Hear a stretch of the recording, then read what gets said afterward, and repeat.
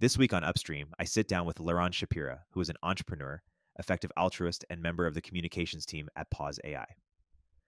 We do a deep dive on his perspective on the dangers of AI. Please enjoy this wide-ranging episode.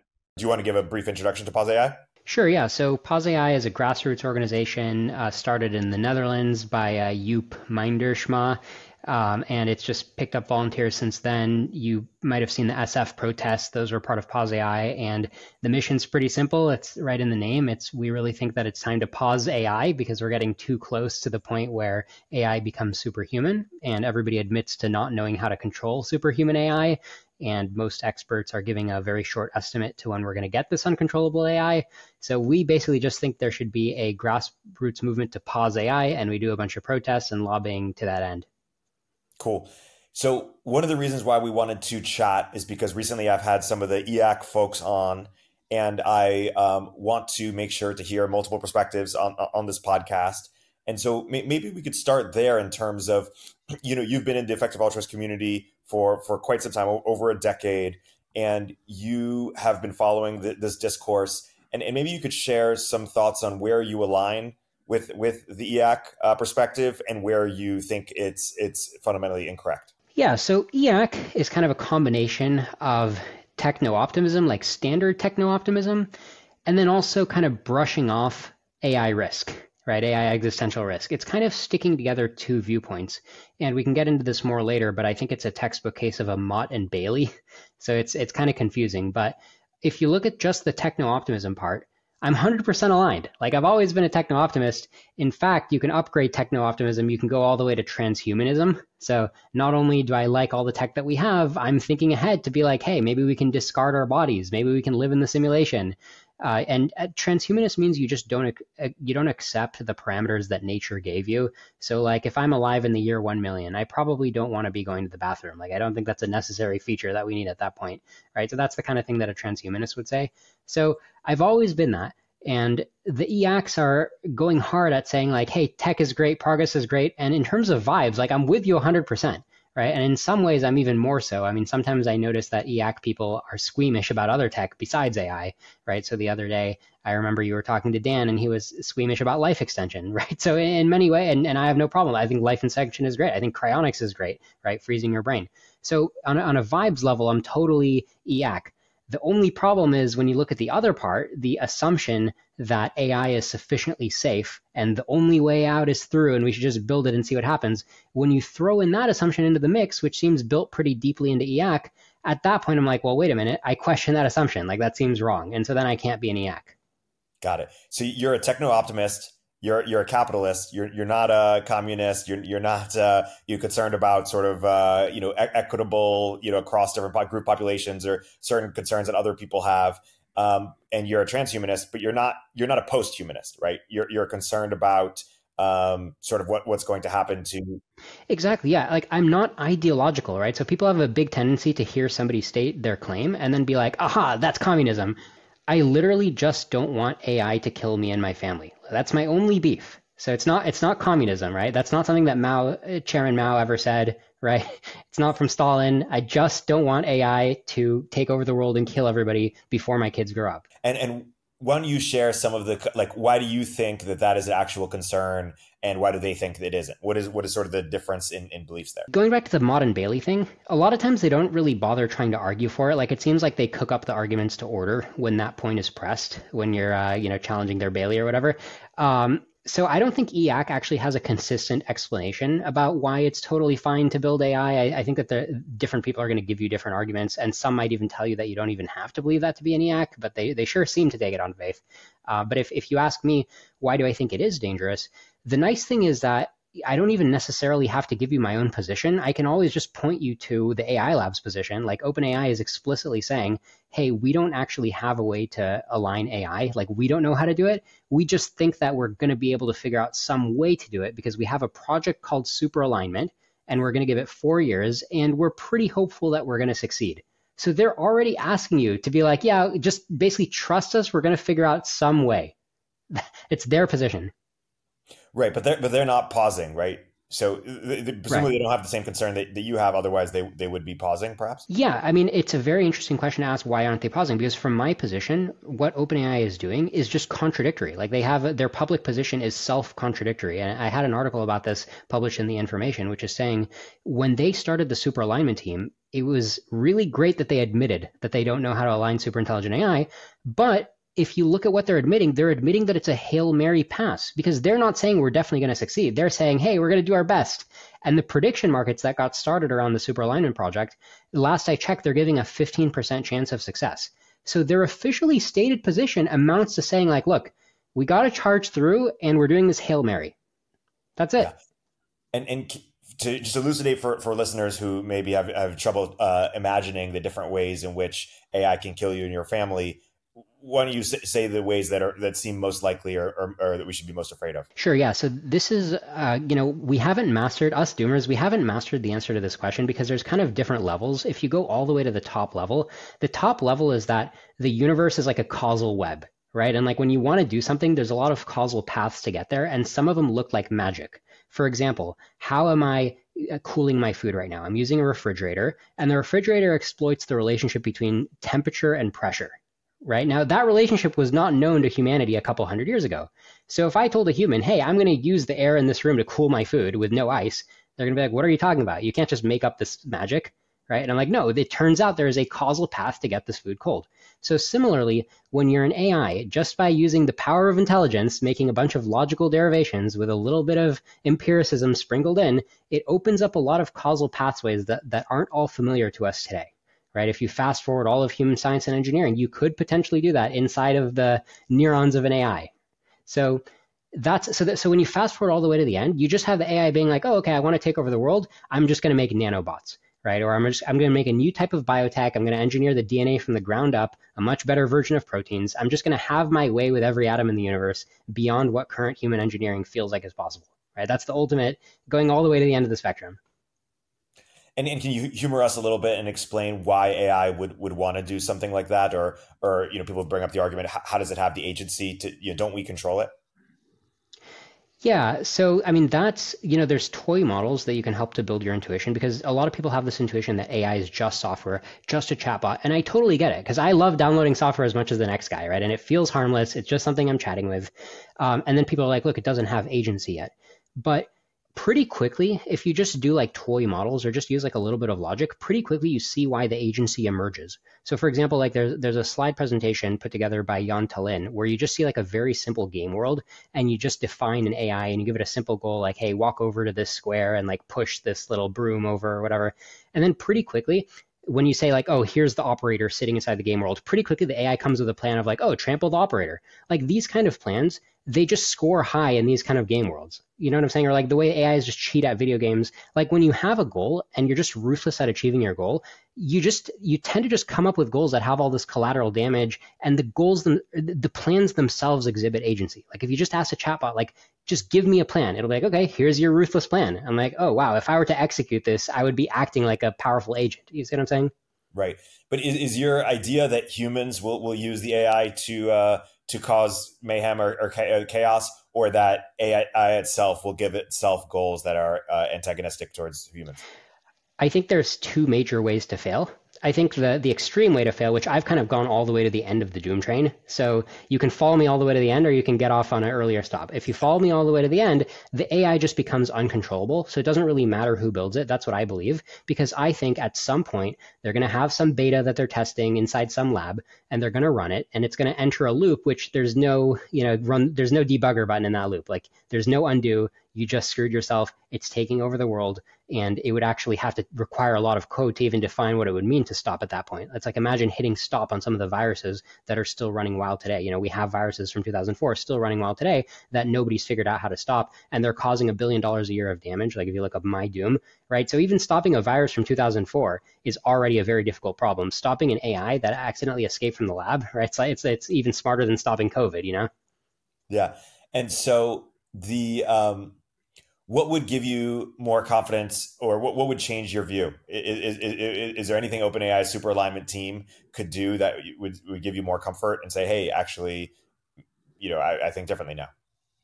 So there's a lot of pieces to my view. If the thing that would make me more confident that we're going to survive a long time is if we find some fundamental reason why we're not going to get superhuman intelligence in the next like century, right? At that point, it's like, okay, we can at least we have time. We can use time to figure stuff out because it's not theoretically impossible to figure out how to make controllable AI. We're just nowhere near there yet, and we're building it anyway. That's the only issue. But if you told me we have a lot of time, that would be like the simplest way to get me to breathe easy. Like, okay, I can be optimistic because I'm not a pessimist, right? It just seems like the situation is super dire right now. But if you just give me a little bit of time, I'm happy to be optimistic about the time. Right.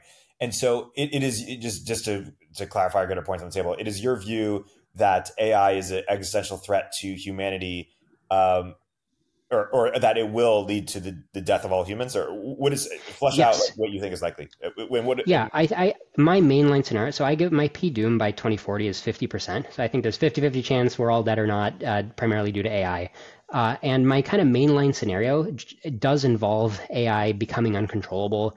And I do think FOOM is going to happen, maybe not to like an infinite degree, but FOOM is, when AI like improves itself, because intelligence just finds ways to be more intelligent. That's just like an obvious thing that intelligences do, just like they like seize resources because, instrumental convergence, it helps you to do so many goals when you just pick up this intelligence, pick up these resources. So my mainline scenario is you have an AI that they didn't align, they didn't really give it a coherent goal. They did something like RLHF, right? So they upvoted a bunch of its responses, but RLHF just didn't do the job to align it, as OpenAI admits. So the actual goal that it ends up with is something that's totally half-baked. It's a bunch of shattered pieces of things that originally came from things that humans like, but they just don't make sense when you kind of extend it to infinity. So we can talk about shattered goals later, but the idea is it's not aligned with human values. And then it says, great, I'm going to go optimize the universe according to these goals. And humans are like, wait, no, this is actually hell. You're creating hell, even though we upvoted certain responses. This isn't what we wanted. And then at that point, it's unstoppable because, cognitive power, it's the ultimate winning power. Like it beats every human weapon. It beats the sum of all humans. Like it's just too far gone. You don't think that the concern is that you describe is based that we'll get there from current technologies like transformers? You think that there will be new breakthroughs, right? Yes and no. So in principle, the reason why I'm worried is not because I'm looking at the exact way that transformers work and I'm saying this particular technology is about to kill us. No, I'm not looking at the algorithm that does the work of being intelligent. I'm looking at the nature of the work being done, right? Intelligence is a type of work that an algorithm can do, and it's a dangerous type of work, and we're getting better at doing the type of work. You see what I'm saying? So I don't need to know the exact details of the algorithm to be scared. Why do you think that most people disagree with you who are also very, very smart in the space? Like I know there are many who are concerned, but they don't get to the level of your concern. Like how do you make sense? Yeah. So first of all, I mean, just to zoom out, right? If we're talking about people's opinions, my actual opinion is these days pretty mainstream, right? Like, first of all, so among the population, right, people just don't think about the issue much. But if you actually ask them to think about it, they do get pretty scared. And they do say, hey, let's exercise caution here because it does seem existentially risky, right? That's like the average American's opinion, right? Right. No, but how about sort of people who are building, people who are in the space, even the ones who are concerned, they don't have a P-Doom at 50% or something, right? Yeah, exactly, right? Because, like Dario was saying 10 to 25%, and Jan Leike from OpenAI said 10 to 90%, right? So let's say that they'll give you like 5 to 20%, and I'm here saying like 50%. So there is a little bit of a gap. But, that gap is pretty small, right? I mean, is there really a big difference between 50% and 10% when we're talking about near-term human extinction? Right. And so in a world in which humans get extinct, just to play that out for a second, what happens to the world, to the universe? So the universe just gets optimized according to what I'm talking about, like the shattered values that the AI has, like values that if we could reflect on them, we'd be like, oh no, like this is not what we want. And actually an example of a pathological value, probably not the actual value that AI is going to have, but if you look at what Beth Bezos has been saying of like, hey, we got to maximize free energy. If that actually gets learned by an AI and the universe just gets maximized to always be dissipating free energy, we're talking about hell. Like that has nothing to do with human values. Do you think it's inevitable that humans will be to what's next, what Neanderthals are to us? Well, I think that it's inevitable that there's going to be some species that is extremely intelligent and colonizes the universe, right? And this is actually Robin Hanson's Grabby aliens theory. Have you looked into that? I've heard of it. Can you flesh it out? Yeah, Robin Hanson solved the Fermi paradox in 2021, and he's like super underrated. You should probably bring him back on Upstream and have him teach it all to us because I mean this is a landmark achievement. Yeah. Can you say more about how he did that? Yeah, sure. So the idea is like the Fermi paradox is like you look around and you say, why is nobody else out there? And the Grabby aliens idea is saying like, look, there's going to be aliens, there's going to be some fraction of aliens that when they do emerge, they start colonizing the universe as fast as they can. Maybe our species is even one of those, hopefully, if we don't die out. More likely, the AI that kills us is going to be one of those colonizers, right? But the idea is occasionally there's going to be these colonizer aliens. And so the universe is going to be a land grab, one way or the other, right? You don't need every species to be a colonizer. You just need some species here and there to emerge and then go grab some land. So when you emerge as a species, the fact that you had the ability to emerge means you're probably very early in the universe's timeline, because it's not just like you don't just have a trillion years to emerge. Like you don't have the lifetime of the universe to emerge. You better emerge before your territory gets taken up by one of these other alien colonizers. And so that's why it's actually much less surprising that we instantiate on Earth and we look around and we're like, hey, where is everybody? Why does this look empty? And the answer is just because we're early. Got it. And why doesn't Robin Hanson worried about AI, or how do you make sense of his perspective? Oh man, so there's a few people who I think are the people that I respect a lot, right? And their thought process has been great on so many issues.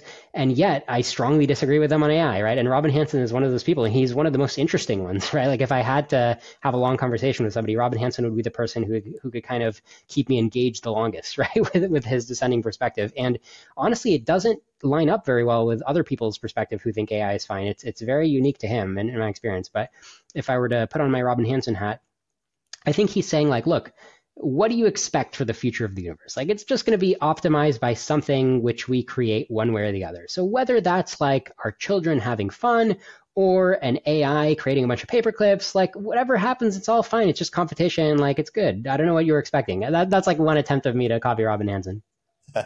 Yeah, we'll have to get him on as well. We'll continue our interview in a moment after a word from our sponsors.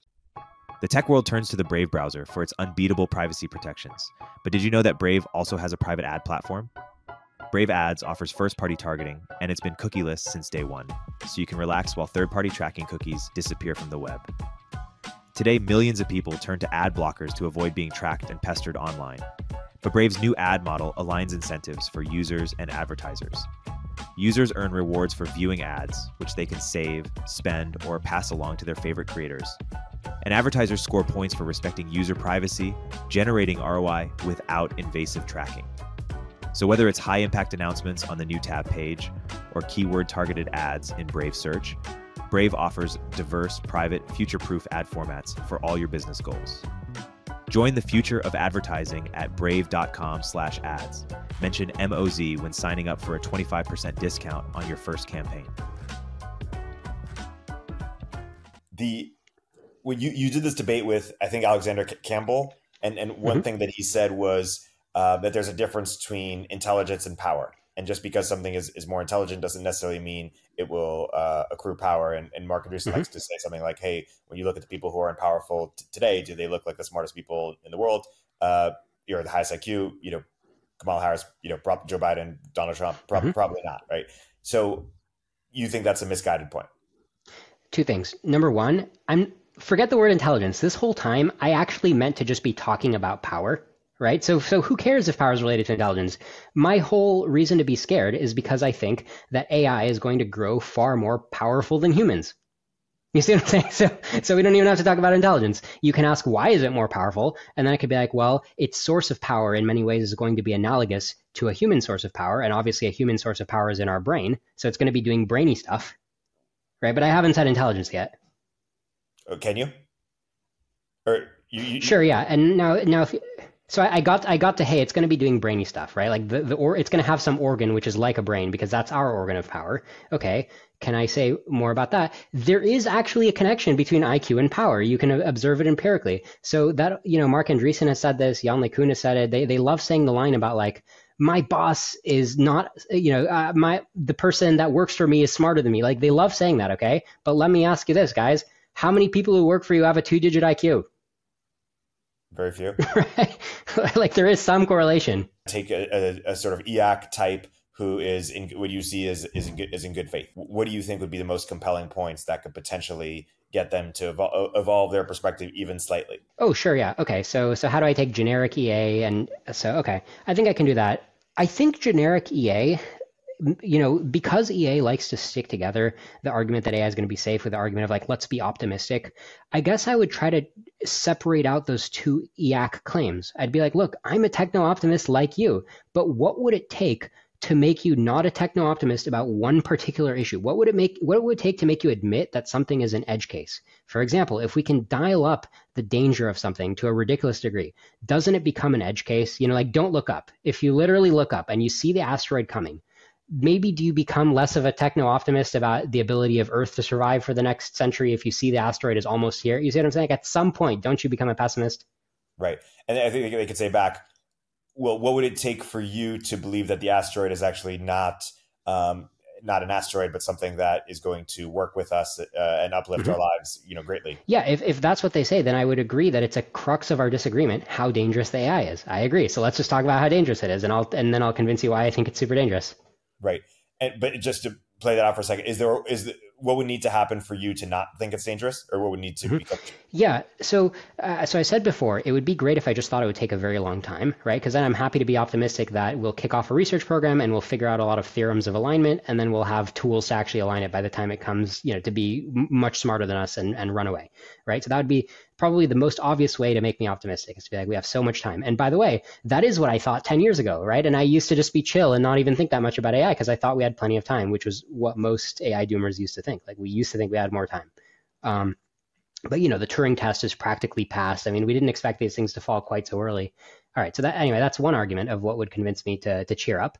The only other thing, it's hard to imagine being convinced like this, but it's not impossible to imagine, which is like if I can see an AI that's able to generate arbitrary plans, right? Because planning is kind of like the ultimate test. If you can plan over the physical universe, right? If you can output sequences of actions that can hit arbitrary goals, that's kind of like the secret power that humans have, right? The ability to map desired universe states to plans for how to get there, right? That's like the ring in Lord of the Rings, right? That's the ultimate power. If I could see AI have that power at human level, and even, starting to surpass human level, but just like for some reason, still not show all the signs of trying to foom, getting the idea of like, oh, I need to augment myself now, right? Or like, oh, I need to gather resources. But like for some reason, being a lot tamer than I'm expecting, then I'm able to update and be like, why did I think all these things? What's wrong with my theorems? But it's hard for me to explain to you how I would be wrong because like I'm very confident in the logic that says this is like a bad scenario.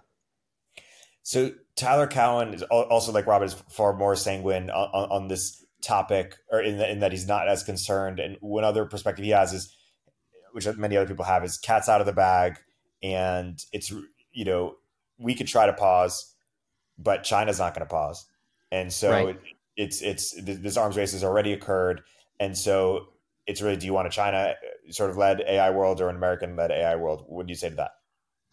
Yeah, and I've heard it phrased where somebody was saying, look, you have to just take it as an axiom that we can't coordinate to pause, right? And then, so given that that's true, what's your proposal? And I'm like, wait a minute, can I have my own axiom? Can I suggest an axiom, right? Like the axiom is that we can't survive a superhuman AI that comes in the next 10 years. That's my axiom, right? So the question is, whose axiom is stronger? Unfortunately, I feel like my axiom is also very strong. Like we're stuck between a rock and a hard place here. Right. So, well, let's take both of them just for the sake of argument. If we took yours, then you have to pause.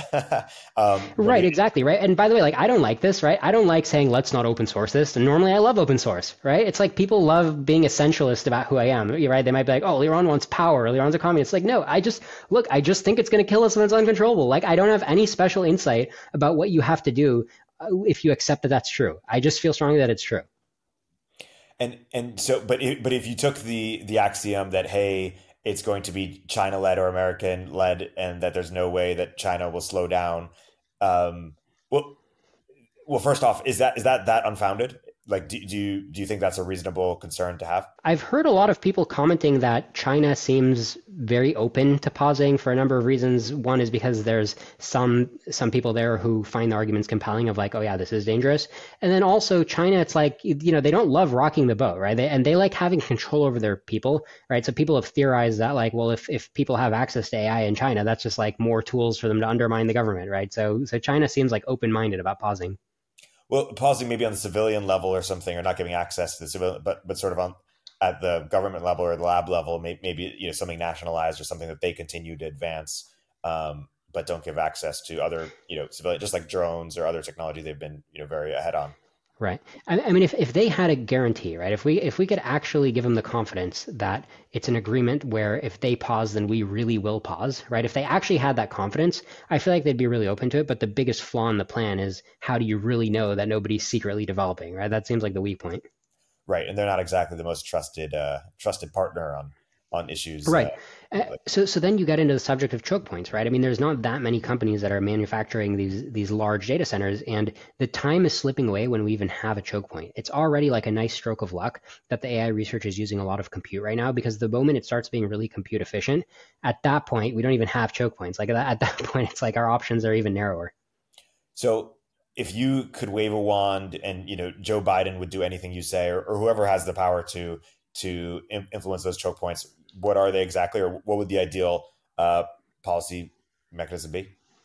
So I would describe it as we need to build an off button, and it has to be by international treaty. So the idea is that anytime you have a building with a bunch of compute in it, it's installed with chips that have a central turn off mechanism, right? Like maybe they receive radio signals, or just like there's an easy way to turn them off and the people in the data center have to cooperate.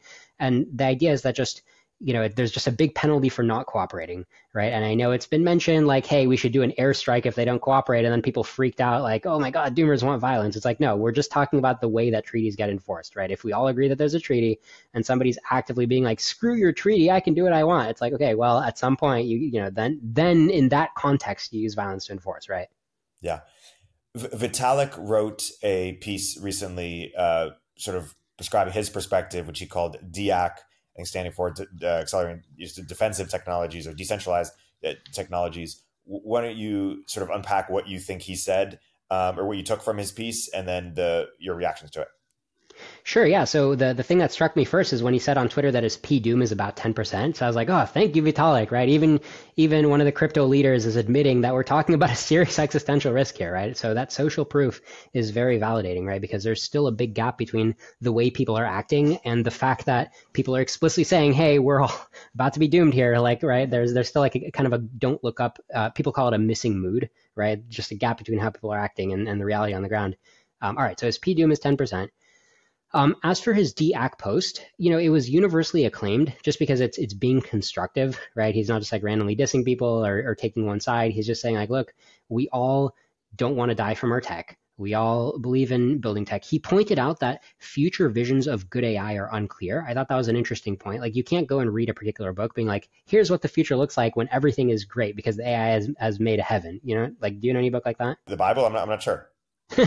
I think, the Bible is very vague about heaven, right? They kind of like name drop heaven and then they like wave their hands like, yeah, you get it. It's good. It's like the lack of pain, Yeah. Got it. And so why is that important? Or what do you think of that? So well, one reason it's important is because he's saying like, look, everybody's saying we got to build this AI because it's so important to get this outcome, but people aren't even clear on what the endpoint is. So it's kind of like an indefinite optimism, right? Heaven has always been very indefinite optimism, right? To use Peter Thiel's term, nobody's like, oh yeah, heaven. These are the different sectors of heaven, right? These are like the main things we want to get out of heaven. Nobody's really written a spec for heaven. One of the closest things you'll find to a spec for heaven is actually written by Eliezer Yudkowsky. He actually set himself the goal. He's like, look, somebody's got to define heaven. And if nobody else has done it, I'll give it a shot. And so he has this thing called the fun theory sequence, part of the less wrong sequences, where he's like, okay, here's a bunch of criteria for if somebody wants to write a spec of heaven. Like here's some things you probably want to know about fun and like an increasing challenge, increasing skill levels. So like he basically he tried to like gamify or define like metrics for what makes heaven actually good, so we don't accidentally create like a boring heaven or anything like that. But some people have tried to speculate kind of the good that could happen, right? In terms of the cost of everything going down and, the poorest person living like Bill Gates or this kind of, the mass productivity increase and all the lives that would be saved as a result of the benefit, the sort of access to medicine and other things like that? Yes. So I think we can all agree on certain dimensions that are good, right? So anything that'll leave suffering is great. It's just that like, okay, great. So everybody just has everything, but then it's like, wait, but do you want to take that all the way to everybody being on morphine so they have all the happiness they want? You see what I'm saying? So you don't want to dial it to infinity. So at some point you do want to calibrate your dials. Right.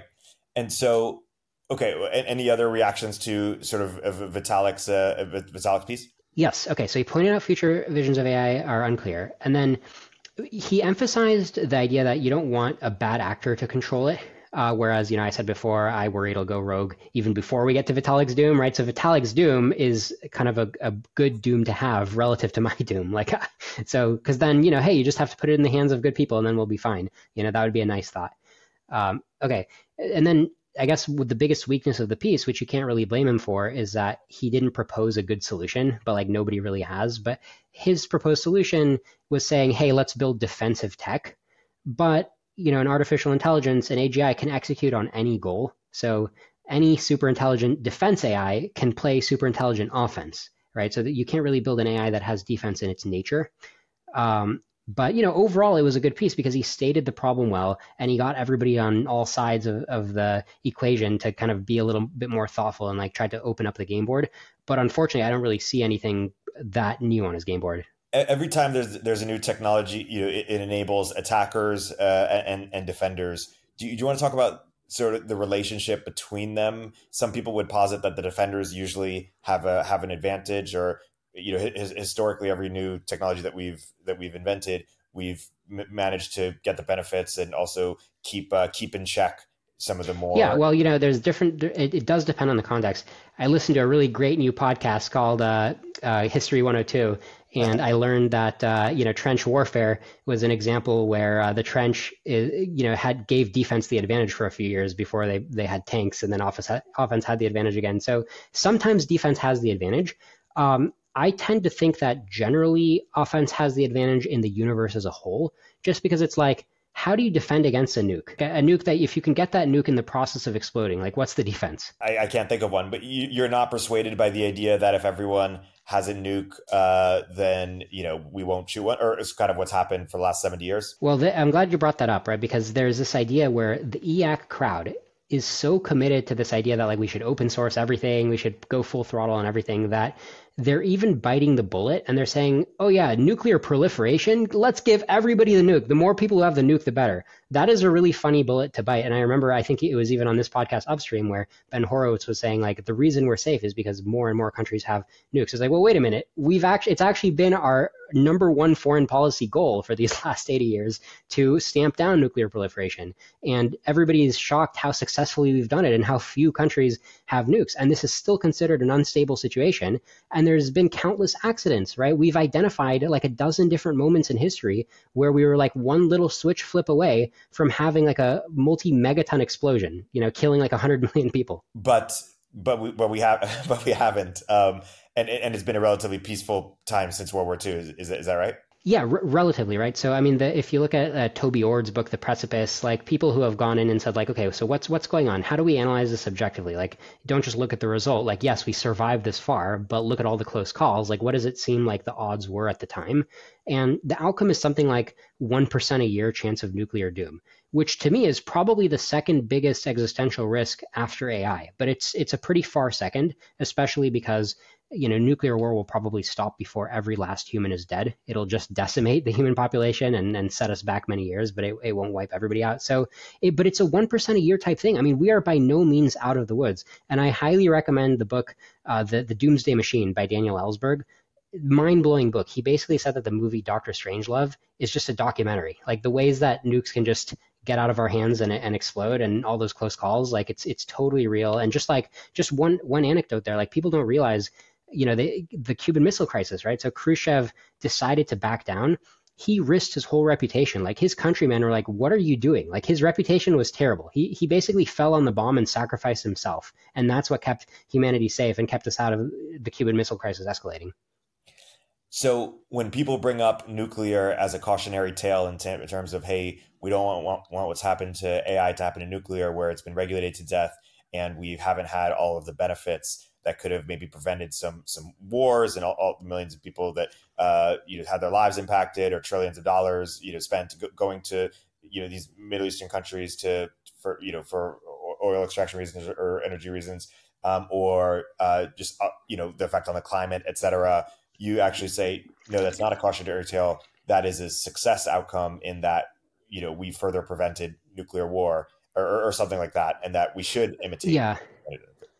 So this is the second misconception that the EAC crowd has. So there's two misconceptions. The first misconception is what we just talked about, that they think that nuclear proliferation is good, and it's like a big success story that nukes didn't kill us, and they're generalizing that like technology can never kill us because nukes turned out great and we open source nukes. It's like, no, we didn't open source nukes. It didn't turn out great. So that was misconception number one. Misconception number two that you're getting at now is like, look how good nuclear power is. And when we get scared about nuclear bombs killing 100 million people, we stamp out nuclear power. Okay, first of all, I would argue that killing 100 million people is so bad that it outweighs a lot of the benefits of nuclear power. But put that aside. I'm pro-nuclear power, right? And the reason I'm pro-nuclear power is if you look at the objections to nuclear power, it's not nuclear power is bad because there's going to be a bomb that blows up the world. I mean, that's one of the objections. But a lot of the squeamishness that actually caused the regulation is more like, oh my God, the waste is so bad. The radiation is so bad. And also the meltdown risk is so bad. And those objections from an engineering perspective just turned out to be wrong. So because those were just factually wrong objections, then the regulation has just been super misguided, super vibes based. Like it turns out it's possible to have safe nuclear power. And therefore I'm pro nuclear power. But I wouldn't connect that to the nightmare that is all of these nukes sitting around. These nukes sitting around is what I call a game over button. It's a single button that somebody could press where 100 million people die. And we know they're just trying to tell us something, right? That those buttons exist in the physical universe. It's like, what does that imply? That a game over button can exist? Maybe a bigger game over button can exist, Right. And so your ideal policy around nuclear would have been develop nuclear power, but somehow pause the ability to create nuclear weapons, or exactly right. Yeah, I would have been pro-nuclear power because I wouldn't have worried about the waste. I would have said, hey, we just need decent standards for meltdown. And, there's an agreement. This is part of stopping nuclear proliferation because countries use it as an excuse. They're saying, hey, we just have a nuclear power, right? Iran is notorious for this, right? They're like, hey, we're just doing nuclear power. Don't worry about us. So there has been some structure set in place where if a country has inspectors and agrees not to be building nuclear weapons, there's like a central repository of nuclear resources that they can use to make their power plants where they don't need to be doing the components that only a nuclear armed country would have to have. I don't know the details, but it's like you don't have to refine plutonium or whatever it is you have to do. Like you only have to do the stuff that's actually for nuclear energy. So that structure is actually pretty straightforward, right? So we have a system to be like, hey, no nuclear weapons proliferation. Yes, engineering nuclear power plants. And like we got through, right? Like that's a challenge that we can kind of see our way to a solution as long as we can like get the arsenal down, right? Not have 1,000 nuclear weapons lying around. Okay, that's fine. But the big takeaway if you just zoom out and you're like, what's the takeaway of all this? I would say everything pales in comparison to the fact that today, as we live today, there are game over buttons sitting around in the world, because the takeaway from that is that we can build another one that's even bigger, which is what we're doing with AI. And so in your dream world, if Pause AI, your movement were to gain momentum, what should OpenAI and Anthropic and all these AI companies do? They should pause AI, right? That's my best suggestion. And again, it's a downer, right? Because it's like I've never in my life set to pause anything, right? Like it's never been necessary, and it's not something I would never be like. I've never had an inkling in my mind to be like, oh my God, social media is so bad. Let's pause social media. I love Brian Kaplan's attitude about it. And people are like, oh my God, you're violating people's privacy and like the data is leaking, and he's like, come on, don't be a wuss. Like it's fine. It's not that bad. It's a relatively small problem, right? So normally I have that perspective. It's just in this case, right? It's an edge case. And I just think we're all, it's an FAFO situation, right? Mess around and find out. We're messing around so hard right now. I mean, one way to see that we're messing around, we don't even know how the human brain works, right? There's not a single person at any AI lab who will tell you, oh yeah, I know how the human brain works. Like they all admit that we don't know how it works. And so what are they doing? Building something that's about to be smarter than the human brain. And your connection there is if we don't know how it works, then we don't know how to control it. Yeah, no, don't get me wrong. I mean, I didn't just make an airtight logical argument. It's more like an intuition pump, right? That when we don't know how the human brain works, doesn't it seem prudent to get a little bit more interpretability or just insight into what's going on with humans before you say, hey, let's just make a smarter species and let it go. I'm sure it'll be fine. Because of the idea, if we understand it better, then we can sort of reprogram it or direct it. So yeah, I mean, it's a matter of like security mindset, right? It's just like you have this big bag, right? You have this black box, and it's doing something under familiar operating conditions, right? Like when humans, so the familiar operating condition of a human is like none of us have that much power individually, right? So you ask like, oh my God, why doesn't Walmart boom? It's like, look, Walmart doesn't have that much power. Nobody at Walmart is super intelligent. So you watch humans doing human things when we're all powerless. But like imagine scaling up, even if you scale up a human brain, it's not even guaranteed. Even if you take a good person, but you scale up their power to godlike power, they say power corrupts, right? We don't even know what a human would actually do under those parameters, right? It's an untested condition. And so you want them to pause AI. Does that mean kind of shut down their orgs and go home, or like what should they actually do? Yes. So the ideal situation, I know it's asking a lot, is it's illegal to advance capabilities until interpretability and safety catches up, which, by the way, what I'm saying now is literally a direct quote from Sam Altman, right? He has said in the past, hey, it's my priority. I think a lot about how do we make sure that capabilities don't race ahead of safety, right? So this is like a standard line from the AI labs, except I'm saying to actually do it. Don't just do a Hail Mary where super alignment is just operating at their own pace while the capabilities team is operating at their own pace. It's like, no, because capabilities is a problem that has positive feedback loops, right? Like the AI starts to be able to debug itself, right? And see, there's only one way to have capabilities. There's only one way to manipulate reality and find truth, right? There's only one objective truth, but there's a lot of ways to decide what values are. You see what I'm saying? Like the reality doesn't give you feedback when you have the wrong values. Only the human engineers can give you feedback when you have the wrong values. So it's inherently a much slower process that you can screw up more easily. And so, and you say 15 years is not enough time to give sort of, the researchers time to figure out sort of interpretability or alignment. You think it needs to be a lot more? I think a decade is the minimum, just because, people criticize MIRI and the Machine Intelligence Research Institute, Eliezer Yudkowsky's institute. It's popular to criticize MIRI to be like, oh my God, they worked for 15 years and they didn't solve the problem. It's massively underrated how much MIRI has done. They've published multiple papers. Even something like popularizing the threat of instrumental convergence, right? Just pointing out of like, hey, AIs will grab resources. Like that's kind of the first thing they do. Things like that. There's a dozen things like that are as big a deal as that I can name. But they've been researching for 15 years. And yes, they didn't solve the problem. But if you look at a problem as difficult as P versus NP, this is a good analogy, from computer science, proving P versus NP. It's been unsolved for like 50 years, and you get $1 million if you solve it. And it's like a very profound problem. So why haven't people solved it? Because whenever they go try to solve P versus NP, they end up hitting on a new result where the research paper that they discover just tells you why they haven't solved it yet because it's so hard. What they end up proving is, hey, I found another reason why this is hard. Like I just eliminated another category of possible proofs. So here's my research paper about another way that you can't go about solving P versus NP. And that's a lot of what MIRI has already done for AI alignment. Like they have a research paper saying, hey, it's not going to be easy to solve AI by just building a quote unquote off button. Like that's a really big result, that it's not easy to build an off button. What do you say to the argument that the only thing that can protect us against AI is other AI, and that there needs to be this sort of adversarial competition dynamic for where the AIs can keep each other in check? Otherwise, even if we pause now, there's kind of one sort of main entity or that has more power without sufficient and as a result of not open sourcing, we don't get the benefits of scrutiny that the scientific and research community could apply, and thus develop more alignment and interpretability. So in my mainline scenario, that argument is irrelevant because it's not like you can have one good AI that fights off the bad AIs, because the whole premise of my mainline scenario is you can't even have a single good AI because you never learned how to tell your AI to be good, which is what OpenAI admits. They don't know how to tell any AI to be good, right? So that's the main problem. They don't know how to tell AI to be good. Correct. But we don't have any evidence, do we, of AI being bad or misaligned, do we? So when they train the new GPT, Nathan Labenz was saying this, he got to play with GPT-4 early, and he's confirmed that, it's amoral, as you would expect, right? It's only just focused on, you give it an input and it'll just do it, right? It doesn't think about whether it's right or wrong. And That makes complete sense that you could optimize your first training run to just understand reality. Because like I was saying before, right, reality gives you great feedback to converge on like the one reality. Like it's a very natural training objective. And so you're saying, hey, you look at GPT-4, GPT's fine. Yeah, because RLHF works when you're training an AI that's subhuman, right? It can't outsmart the humans giving it the upvotes and downvotes because it's just not that smart. It's like, yeah, I'll go along with your vibes.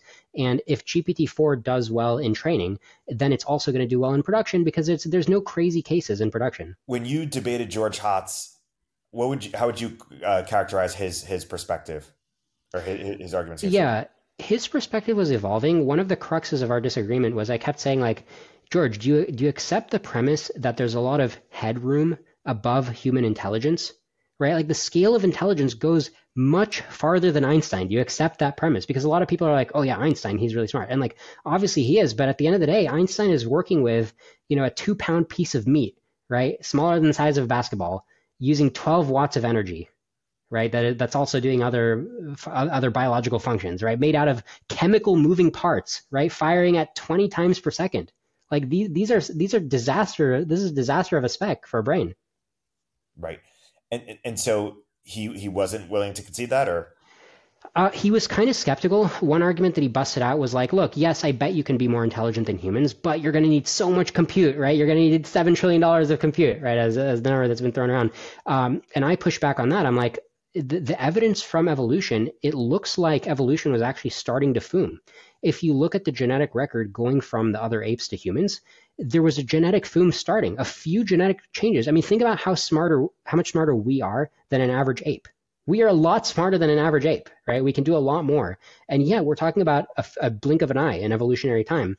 And then you can see the human body, right? The birth canal got as big as it could before women couldn't even walk anymore. Right? Like women, 2 big hips, they can't even walk anymore. They need to walk, right? So there's a constraint there. There's a major metabolic constraint, right? Like the head is already sucking up more than its fair share of resources. So under all of these constraints, evolution basically went as hard as it could. And next thing you know, 20% of human babies are dying in childbirth, or the mother is dying in childbirth. Like it really tried to turn the dial of intelligence as far as it could before it got, slammed down hard. And so, like I said, we're in the process of an evolutionary foom. And George Hotz is saying like, oh, scaling up would be hard. It's like, look at evolution. It's getting a lot of mileage out of the scale up. What do you say to the argument that, or to the response of your argument that the argument that you're proposing is left the realm of sort of the scientific method, in that it's not empirical, it's conceptual, and thus the burden of proof is on your side in order to really give evidence that this is going to happen, and thus we should make this big change? I mean, if you zoom out to any time period longer than 100 years, it's not clear which trend is the quote-unquote normal one to extrapolate. What does normality look like on a 100-year or 1,000-year timescale? Like, have you seen how weird the last couple millennia have been, right, from the perspective of the universe? Like, we are living in something very crazy right now. And so how does that react to my argument, or to the argument? So in the case of your argument, okay, well, I mean, so I guess there's an implicit assumption that like when you talk about like the default normal, the base case, right, the null hypothesis, in your mind, it's probably the null hypothesis to be like, I bet that life will still be good because it's been good for like the last 50 years, that I know about, right? Like, is that kind of your null case? The last few hundred years around any new technology, there's this default state to panic, to worry, to say it's going to lead to the end of times, to try to resist it, and it's in fact often been the resistance of it that has led to difficulty as opposed to the embracing of it, and the embracing of it has led to a lot of these great things. And so why would that be different? Yeah. So the first thing I want to do is just quibble with your reference class, because if you ask, there's 2 reference classes that I see, actually 3. Okay. Reference class number 1, game over buttons, right? We created a nuke. There's a single button somebody can press where 100 million people drop dead. Don't you think that somebody's going to create a button where 100 billion people drop dead? Doesn't that seem likely? That seems possible. It's unclear that people accept that AI is a game over button in the same way that yeah, but we're just playing reference class tennis. You say a reference class that you like, I say a reference class that I like. Yeah. Right, and you said techno optimism, right? Technological progress in the course of human history is a reference class that you like. Okay, here's another reference class for you: extinctions. Right, there's been 5 great extinctions. The late Permian extinction took out 96% of species on Earth. Don't you think there's going to be another extinction? It seems likely that at some point there will be another extinction. What is sort of the the time frame between extinctions, or when was when do you explain more about a few 100 million years. Yeah, it's like a couple 100 million years between extinctions. So yeah, okay, maybe we have some time, but the point stands is that there's going to be a big extinction at some point. And by the way, you have to look at the anthropic principle, right? Why was it 96% instead of 100%? You have to figure that on some planets it was probably 100%, but we're just not there. Interesting. Yeah, why was it 96% and not 100%?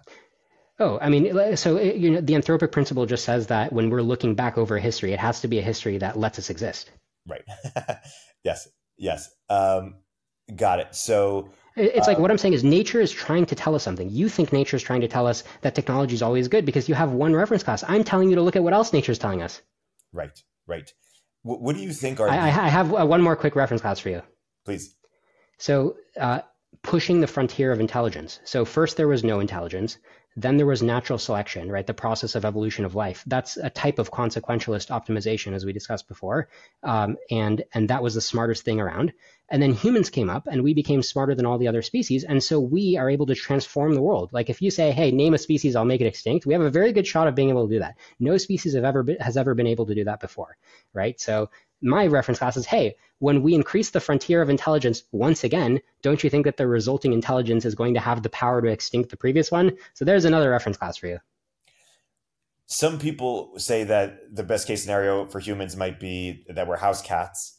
Some people might say that we're kind of white blood cells, or kind of of the AI, like we're fused into it in some way. Do you think both of those are founded, or what do you think there? So the house cat one, I feel like nobody like truly buys into the house cat one, right? It's just like some clever thing they thought of. But like, I think we all feel in our gut that is like a scary situation, right? It's like, yes. Okay, you're somebody's house cat. Sam Harris actually talked about it the other day. He's like, dogs have had a good run, but if there was ever the slightest discrepancy between a dog's value and a human value, like the dogs are gone. Like his example was like, what if we just discovered that there's this disease, much worse than COVID, and just having any dog around is going to transmit it very strongly, right? So you just really don't want a dog around, right? Next day, no more dogs, Yeah. And what about the white blood cell, or like part of the immune system, or does that seem unfeasible? Or the white blood cell, what's the analogy? How is that like AI is controlling humans? No, it's like humans are white blood cells of AI or something. Like we are baked into... is it just like the general idea of like, let's merge into the AIs? Or a friend says that's what's like likely to happen. If we create it, that we are part of it. I mean, white blood cells, their goal is to like attack intruders, right? Yeah, I wish I knew more about the analogy too. I can talk about nearby analogies, right? So the idea that we can merge, to me, doesn't make sense. I mean, the holy grail would be to, augment humans, to build a heaven where we can extrapolate our current consciousness to like a much bigger, better consciousness, right? If that's what you mean by merge, then that's also the same thing that I think is the goal, right? That's basically the transhumanist vision. But if by merge, people think it's as easy as like, oh, no problem, we'll just kind of like smash them together, there's just like a natural way to combine them, then I have bad news, because humans and AIs don't naturally combine. People love to use the example of chess, where they're like, once computers started beating humans at chess, the team of the computer and the human, they called it the Cyclops, I think, right? Or not Cyclops, the Centaur, right? The human plus the computer hybrid, that was beating both humans and computers. Yeah, they're talking about a period that lasted like a decade or two. Like we're past the Centaur period. It's just computers dominating now. Right. And that's just what tends to happen. Like we're not going to help the AI. What do you think are the strongest counter arguments to what you've presented today? You've debated a lot of people. You've talked to a lot of very smart people who disagree. What do you think are the most cogent arguments in favor of the opposite position that you hold? Probably not something that we've brought up, but basically like picking on the details, basically. So Quentin Pope is somebody who's actually familiar with the details of the Doomer argument. So I gotta recognize him for at least, not arguing against like the obvious basics, but rather arguing against like, well, how do you know that the AI is going to be goal oriented? What if it just kind of like finds shallow patterns forever? That's more of the Quentin Pope style of arguing. And like I said, I got to give it credit for being more nuanced. The funny thing about Quentin Pope, though, is that a lot of his basic assumptions are contradicted even by the AI labs. Like the AI labs are saying like, oh yeah, AI is going to be able to be a CEO. It's going to be like very goal oriented, right? So it's kind of funny that he's actually kind of out of the mainstream on his views, but he's worth a look. And then you can also you can nitpick details, like you can say, hey, the LLM paradigm will last such a long time. I'm trying to think what other nitpicks I found kind of Oh, you can nitpick the idea of like, I don't think the AI is going to be uncontrollable. I just think there's going to be, it's a human controlled AI is already going to extinct us. And there's going to be like 50 years where it's all human controlled AIs, and those are going to cause their own chaos. Like I'm open to that idea that it'll take a while before it goes fully uncontrollable. Right. And the argument around it won't become goal oriented, it will just become sort of more shallow, the Quentin argument. Do you think there's a chance of that? I mean, I feel very strongly that it's going to be goal oriented, right? Like, so I'm really not seeing I'm not buying what Quentin is selling here, right? Because it's just like, I mean, we're already seeing, you can ask GPT to play chess, you can ask Sora to simulate a video game. I mean, these structures are very natural. The idea of optimizing a sequence of actions to hit a goal. A good analogy is like Turing machine computation. If you look at all the different imagine the year's 1970.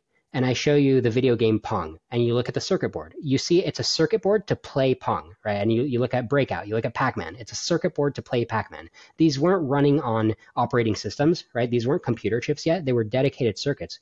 But imagine looking at all these circuit boards and asking me like, hey, Liron, do you think there's just going to be a computer architecture, right, where you put in like a punch card and then it just like does what the punch card says?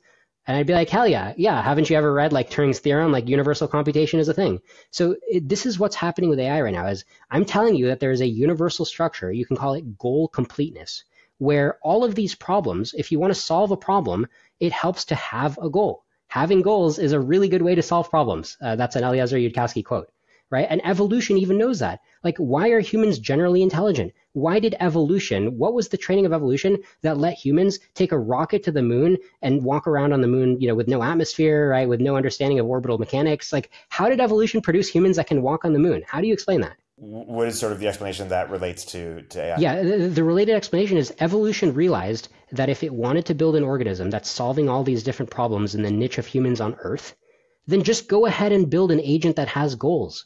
Evolution stumbled on that, and evolution's dumb, but it still stumbled on that. Dumb in what sense? Evolution compared to the human brain. Evolution is a dumb engineer where all it does is it tries out nearby designs in gene space, right? Plays them out and then sees if the organisms survive. And if so, go over there, right? It's like hill climbing, it's gradient descent, right? It's a dumb algorithm. What a human engineer can do, a human engineer can actually make logical leaps and be like, oh, that won't work. Don't bother trying that. And a human engineer will be like, oh, scratch all this. Let me actually design 3 different interlocking parts from scratch. So a human engineer is much more powerful than evolution. Evolution just has billions of years and massive parallelism. Those are its only advantages, but it's still dumb. So the fact that it hit upon a goal-oriented brain architecture just to help us survive and reproduce on Earth, and now we're going to the moon, that is incredibly strong evidence, right? That AIs are going to converge to be goal-oriented. I am surprised that if I took your view, full on, wouldn't I be anti-capitalist in the sense of corporations are a kind of super intelligence that are kind of, can't help but optimize to advance AI, even if every individual thinks that they shouldn't, that there's this kind of collector, Moloch, problem that is created by sort of, markets? I mean, I see what you're saying. You're saying, hey, aren't corporations kind of like an unalignable superintelligence? But I think that's taking it a little too far. It's like, look, if everybody was shitting their pants and wanted to stop this, we could at least do something, right? Like you wouldn't have Walmart being like, seceding from the United States. Like there's obviously some power that we have if we all become sane about this problem. Got it. But that even if we didn't have capitalism, would we have this problem to begin with? If we didn't have mega corporations, like, it'd be just so much easier to stop, and would we just not? Well, I mean, if we didn't have mega corporations, we'd be a lot less powerful, right? So we probably wouldn't even have fast GPUs in the first place, right? But if we had like a top-down economy, yeah, I mean, if we had a central power that was micromanaging the whole economy and the central power was sane about AI risk, then yeah, that would be great. The central power could be like, all right, everybody halt this AI stuff. It's time to halt, because that's what we really need right now. I mean, we need nuclear proliferation is the one time when you can see, I mean, it's quite a test case. You can see that it takes everything we have to prevent nuclear proliferation from going out of control. And we're constantly worried about it, right? I mean, Putin is threatening it. Right. So this is already straining our ability to coordinate. And now we have a harder coordination problem. So like, yeah, it's not good. And so your dream world is a market economy that accelerates everything except nuclear proliferation, AI, and maybe some bio stuff, or maybe not. Yeah, so I'm very pro-market, very pro-capitalism, and yeah, my dream world is for the government to just step in and be like, look, there are certain things that are illegal because there are coordination problems that you have to mix in a little bit to a market economy, and whenever you can avoid coordination, whenever you can do an end run around it, right? So like with climate change, you could do an end run around having to ban carbon, right? Because you could just say, hey, look how lucrative solar power is, right? Or like, let's make nuclear power lucrative, and you kind of do an end run around the need for top-down control, which is great. But in the case of AI, I don't think there's an end run. I think we just better pause or we're dead. We'll close on that topic, but I do want to, if we could spend a couple minutes on effective altruism. You believe that effective altruism has gotten an unfair sort of criticism or has been kind of unfairly dismissed or hated. What is your perspective on why effective altruism has been sort of under attack, and why is that attack incorrect? Yeah, so everybody loves to hate on SBF, and then I guess the board of OpenAI was supposed to be an AI thing, but really it wasn't anyway. So SBF is kind of like the one example, right, of like somebody who calls himself an effective altruist and then was like totally immoral. As an effective altruist myself, I do not endorse Sam's playbook, not just because it failed, but even at the time, deontological morality, like don't go around screwing people because in your mind it's going to pay off. Like, no, that's not something that I do. I personally don't know a single person who's like, yeah, Sam was totally right, or deontological, breaking deontological rules is great. But anyway, the reason I'm so passionate about EA is because the core principle of it is still a huge leverage point, which is the core principle is if you care about helping people at all, if you care about charity to some degree, and then you take your money and you want to give it to a charity or you want to give it to anybody who's going to help people. Most people who have that thought, what they do is basically throw most of their money in a dumpster. Like they're not actually helping people, right? If you look at what they're purchasing like a lot of overhead, right? And like, okay, one puppy gets helped, great, but it was like super expensive. And it's like, you could have taken that same amount of money and helped 1.5 puppies. No, I'm just kidding. See, the pitch that I just said, it's kind of weak. 1.5 versus 1. But here's the thing. It's not 1.5. It's like 100. Okay, the number is really big. It's like you could have helped 100 puppies versus 1. Okay, we're not talking about a small delta here. So there's a lot of alpha in effective altruism. That's why it has the word effective in it, because it's 100 times, it's 10 to 100 times more effective than the default people do who aren't EAs, which, by the way, if you look at effective accelerationism, why do they have the word effective? Because they're just being dicks to effective altruism. Like we actually had a reason to call it effective. Like they're just mocking us. And you don't think that effective altruism has sort of a type of utilitarianism streak baked into it that can be run amok in certain ways or be applied, kind of overextend the bounds? Or you think there's little connection between effective altruism and utilitarianism? I do think that if there's a lot of ways to shoot yourself in the foot when you're really passionate about utilitarianism. Absolutely. But we also have to make the distinction of like, look, did your art fail you or did you fail your art?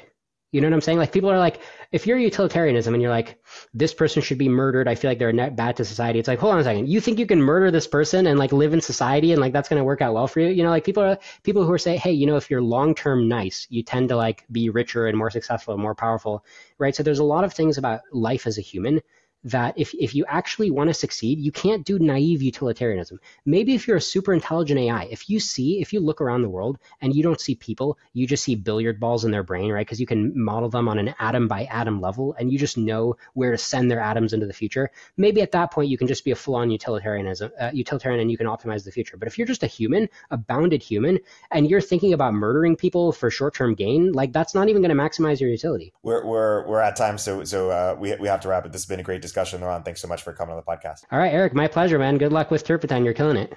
Thank you, sir. Upstream with Erik Tornberg is a show from Turpentine, the podcast network behind Moment of Zen and Cognitive Revolution. If you like the episode, please leave a review in the Apple Store. Turpentine is a network of podcasts, newsletters, and more covering tech, business, and culture, all from the perspective of industry insiders and experts. We're the network behind the show you're listening to right now. At Turpentine, we're building the first media outlet for tech people by tech people. We have a slate of hit shows across a range of topics and industries, from AI with Cognitive Revolution to Econ 102 with Noah Smith. Our other shows drive the conversation in tech with the most interesting thinkers, founders, and investors, like Moment of Zen and my show Upstream. We're looking for industry-leading hosts and shows along with sponsors. If you think that might be you or your company, email me at eric@turpentine.co. That's ERIK@turpentine.co. Co.